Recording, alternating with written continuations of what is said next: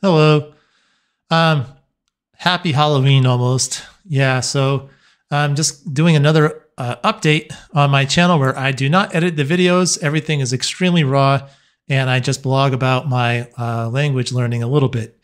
So, as if you've watched my channel at all, as you know, I've been studying lots of Korean for several years, and it's been going really, really slowly. So, just doing a quick update on that. This summer, I did a lot of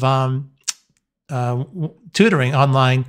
I was hoping that this would somehow, well, of course, jumpstart my learning, and I don't think it did. It was a little bit helpful, but it didn't really. I wasn't using italki. I was using a different service, but anyway, it's very similar to italki. It was supposed to be group lessons, but it was one-on-one lessons instead.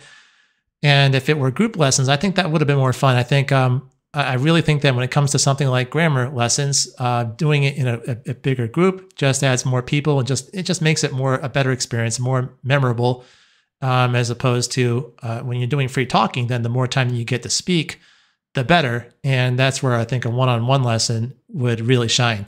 I know I loved it for Japanese once I had studied lots of Japanese grammar, so the one-on-one lessons were great. Although group lessons were okay too, but one-on-one lessons, I really liked those a lot. Yeah, so I wanted to continue with Korean, kind of. I mean, I was thinking after I took these lessons, I might stop Korean and then go do something else entirely. Which is kind of what I'm doing. So at my job, it seems like my particular position, I handle insurance claims. Somehow my particular position doing claims with attorney represented people, there's a lot of Spanish speakers. And if you do any kind of business in the US, I think, or live in the US, you know Spanish is a pretty big language. In particular, my little niche here, it seems that people that don't speak English as a first language really tend to want to get someone to help them, and they get these attorneys to help them out. So you would think, oh, you speak to the attorney. No, I don't speak to the attorney all the time. I have to talk to both. So yeah. So I have a lot of opportunity to speak Spanish at work. And I was also, if I have to do job hunting, Spanish would be really nice to have on my resume. So I decided to study Spanish. And that's been about 2 weeks now. And I kind of flirted with Spanish in the past 6 months. I would say the past year. I didn't actually officially start studying it or anything, but I would watch the occasional YouTube video. Basically, my feed, I would just click on something because my YouTube knows I like watching language videos of all kinds. And among those would be Spanish. And so I've seen some on the occasional YouTube video in Spanish, usually about learning Spanish or teaching Spanish. But anyway, so that was all the brush up I have, was the occasional YouTube video. I would say that actually helped just a tiny bit, because I think before doing that, my Spanish was even more rusty. Like I couldn't even remember. I remember a couple of years ago, I couldn't remember how to say "I" in Spanish. That was how rusty I was. So how much Spanish have I done? In college, I took 2 classes, I think. I took like beginner 1, like semester 1 Spanish, and then I took intermediate 1. I kind of skipped beginner 2 Spanish for some reason. And that was part of it, just because I had studied German. I felt just very confident, and the Spanish is a little bit easier. I just felt so confident. I wanted to go fast. But yeah, so I unfortunately at that time, although I think I did okay, considering how much time I put into it, I didn't get that far with Spanish. Then about 10 years later on my job, I got, for similar reasons, I decided to study Spanish again. And I don't know exactly how long, maybe 4 to 6 months, maybe 3 months, I don't know. But for more than just a little bit, although not too much, I was very serious about learning Spanish, and did everything I could, mostly immersion. That was what I did for German. I just listened to, I guess, CNN on my satellite radio. I had headphones. I could actually go out and go. I did a lot of cycling, and I would listen to tons of Spanish there, and read some books like Harry Potter in Spanish. And I did that for I don't know how long, but enough to where I actually saw a noticeable improvement. And I actually started speaking to customers on the phone if they seemed like nice people, basically. But then I got into Japanese and that completely stopped. I focused when I got into Japanese. I deliberately did not look at any other languages, did not use them, wanted to just so into Japanese. And I felt that if I distracted myself with Spanish, German, or French or whatever, then that Japanese was so difficult that it would just ruin any ability I had to output in Japanese. I was having so much trouble outputting in Japanese. And I think I was right about that when I tried it anyway.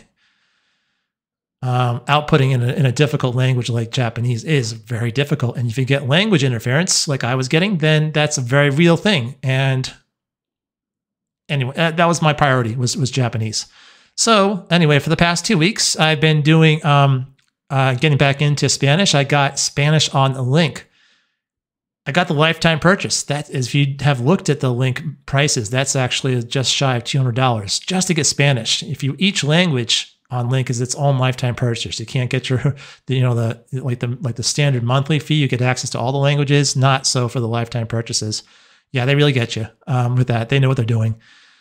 But I think it's worth it. I bought it, and I bought a book, The Eye of the World in Spanish, and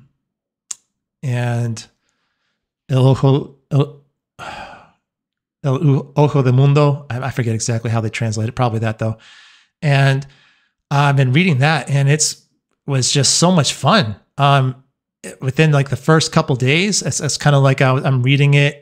It was okay at first, even from the get-go, it wasn't bad, but I felt like I'm just remembering more and more just really fast as I'm reading it. And with Link, you can look up words very quickly. It's faster than a Kindle. Spanish is the way this has spaces between the words, and it's a popular language. So the way the user-made dictionary on Link is is pretty decent. So it's just been a really good experience. And reading with the Roman alphabet and a European language again has been just so nice as opposed to Japanese and then Korean. Oh man. I would already say that I have, although I put like 3 or 4 years into Korean, now my Spanish is just, at least for, absolutely better than my, than my Korean, which is sad because my heart is with, the Asian languages. I love that. I really love studying them, and I like traveling to Asia. It's just great. But those languages are hard, man. But I really do want to learn Spanish. Ever since I got into foreign languages, being American, Spanish is a big second language in the U.S. And so it's legitimately useful. It's on your resume, just in real life. It's something you can really use. So if I can, get that to a proper B2 level where I'm fully conversational, then it would make a lifestyle impact for me in the U.S. for sure. You don't need Spanish by any means, but at least I don't think so. But there's a lot of it, so you can definitely take advantage. Other languages, not so much. It's very, very unusual that you get even an opportunity to use a different language besides English or Spanish in the U.S., unless you deliberately go out looking for it, and that's just not the same, like for a language exchange type thing.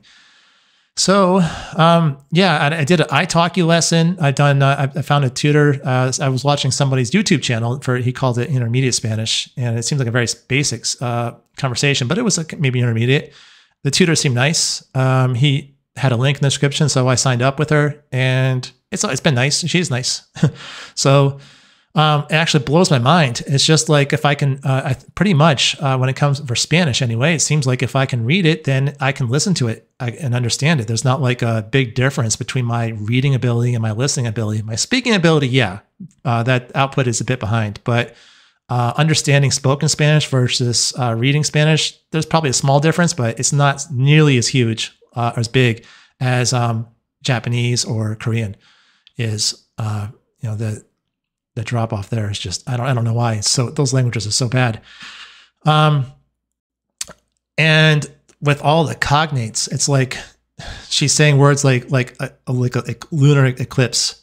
It's basically the same. I forget what it was in Spanish, but basically the same. It's either the same or recognizable. It's just like words that a foreign language learner really has no right knowing. I know them because the languages are that close. So you get all these cheats. And it's so nice. I can just understand her speaking. She's probably grading her language a little bit when she's talking to me, but really, man, the conversations we're having, they're very abstract. And I struggle to keep the conversation when I output, to keep up my end of the conversation, but I can absolutely understand what she's saying. And there's just no problem with that. And so it's just such a different experience. So Spanish is going really well. I suspect that I'm relearning stuff that I probably used to know. And so that's one reason why it feels so good, because things are clicking so fast. But then it'll probably slow down a bit. Also, there's a language meetup in Tucson where I live for Spanish and French. And so I went to that. I'm not sure how. It seems that these meetups pop up like once or twice a month. So it's not every week, but it's pretty regular. And I went there and I tried to speak some. I ended up speaking more English because I was 1 week back, but it was pretty good. Ironically, the lady next to me, she was studying Spanish for 2 weeks from zero. Apparently, if you believe her, she was actually able to have a conversation though. So I don't know how truthful that was. That she was an experienced language learner, having studied I think like French, German, and stuff in the past. But even so, like if I went to study Italian, and I did study Italian for like a day, but if I kept it up for 2 weeks, there would be no conversation.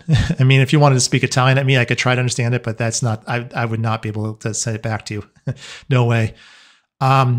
Yeah. So anyway, I also got the lifetime subscription for Japanese on Link.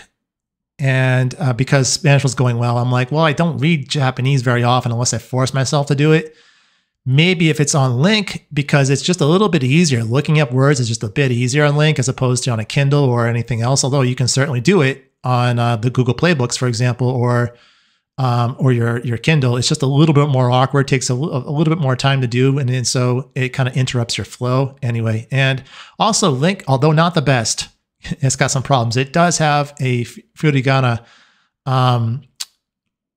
ability or feature to add furigana to the text, which is a bit helpful. Unfortunately, sometimes it's very strange furigana, but still, that also helps a little bit. So I started reading a light novel I downloaded on my Kindle and ripped it to my computer and uploaded to Link. You have to know how to remove the DRM. ePubber Ultimate seems to be able to do it currently. For years and years, the software protection on the Kindles was kind of like, and it was okay, but if you wanted to crack it, you could crack it. There was stuff on the internet to do that. Then somehow Amazon got really, they kind of cracked down on the cracks, made it a lot more difficult, and it was hard to do for a while. But currently, it seems that ePubber Ultimate just works. So thank God for language learners. Yeah, I'm like, who else? I mean, I could see that if you wanted to crack your ebooks, because you pay for these things, and if your Kindle, like if Amazon for some reason takes that copy, that book off their library, then suddenly you have no access to it, even though you paid for it. So having your own backup copy does make sense, but I'm not too worried about that. So maybe other people are. I guess maybe I should be.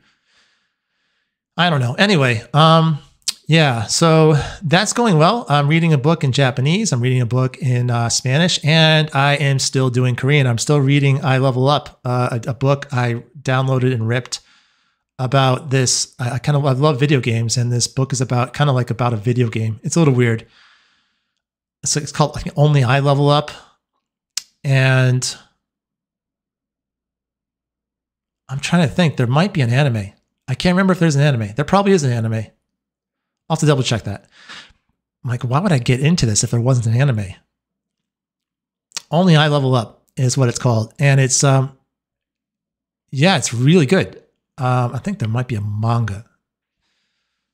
Not an anime, just a manga. And there's probably going to be an anime coming out. That's probably what it is. Anyway, so I'm enjoying that. However, on Link, even with compared to Spanish, and I did a little bit of German too, compared to reading German, compared to Japanese, Korean is still just so difficult. And it's just I've gotten very used to the alphabet. That's not a problem. It's like I don't have to sound things out slowly. It's just I've got pretty good recognition of the alphabet, but the words, my Korean ability just isn't there. But I am legitimately studying 3 languages at once now. That's not something I've done since college. Yeah, but I'm not a beginner in any of these, so that helps. Don't want to add any more to the mix. Having 3 is way too many, but thankfully at least none of them are at 0. So yeah, so studying 3 languages at once. Spanish is going well. Japanese is going well. Basically, languages are going well for me right now. I am briefly considering going back to Japan again to teach English since the coronavirus came out. I actually might have gone back a lot sooner, except for the coronavirus came out. And then I don't know, I'm still kind of comfortable with my current job, but they had layoffs. And so suddenly my current job doesn't feel so safe. It's kind of like, I don't know. It's kind of like, what? It's not this safe thing that it used to be. So I'm just kind of like, is it looking a little more attractive? I mean, go back to Japan while I can still, enjoy myself and get some more life, unique life experiences. Because although living in Japan, there was a lot of stuff that I felt lonely a lot of the time, ironically, because I had so many friends. There's a lot of things I didn't like about Japan and ultimately why I came back, but there's so much I loved about it, the experiences. And ever since coming back to America, it's just like not a day goes by where I don't think about, my life in Japan before when I was living there. So probably wouldn't do that for Korea, although it would be really fun to try to do that to learn the language. I just, the country itself just doesn't quite have the appeal that Japan has for me. Couple reasons for that. One would be just the fact that it's closer to China. It doesn't feel quite as safe. It gets pollution from China. The air quality, you need to check that at a daily basis. I like to go outside and go jogging. And then the visa. The visas are not, at least in the past for Japan, they were, I'm not sure, they might be tight, but getting more strict, but they were very flexible, very loose. So if you get a job with it, get a work visa, you get a job, you can, you get to keep the visa basically and just go find another job maybe, or even not find a job. They didn't check on you. It was very loose. You were allowed to just, you had your visa, you're allowed to be in the country. But in Korea, they're much more strict. That visa you get is for the specific job that you're doing. And if you want to get a new job, then you have to get a new visa. Or something like that. It's pretty, if I get more serious about it, I'll look into it more detail, but being stuck with one company, what if I don't like the job? What if it's not working out? That's a little bit scary. So that's another reason why I may not go to Korea, even though it would be very cool to live there, to experience the culture and learn the language a lot better. And that is where I'm at. I will hopefully have more updates. I know I don't do much on my YouTube channel, and maybe I'll do more. I guess I don't want to be a YouTuber per se. I still like blogging, but I don't want to be a YouTuber because I know YouTubers, if you check their channels, the real YouTubers, man, they put time into those channels. The editing the videos, that's tough. And then thinking of content, that's tough. It can be fun, but it's time consuming. And yeah, anyway, thank you for watching. If you have any comments, they're always appreciated. Have a great day.